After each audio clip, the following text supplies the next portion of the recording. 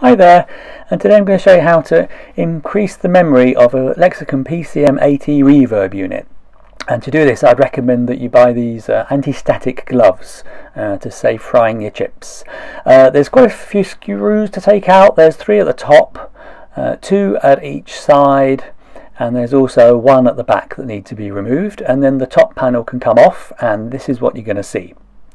So what you need to do is to remove that rectangular top PCB, which has got another 4 screws, and this is what you see underneath. That PCB is held on via that connector there, so you've got to wiggle that out very carefully. Underneath what you've just pulled off, you can see where the memory cards go, but there's also a little toggle, a little jumper here, and so what you've got to do is you've got to move it from the 2 on the right to the 2 on the left. This is what it looks like with the memory in. You can see there's some little nipples there, so you know that it's engaged properly. Looking around the other way, you can see how that jumper has been moved across.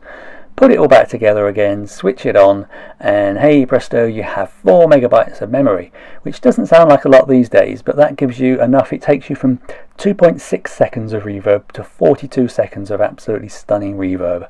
Well worth it.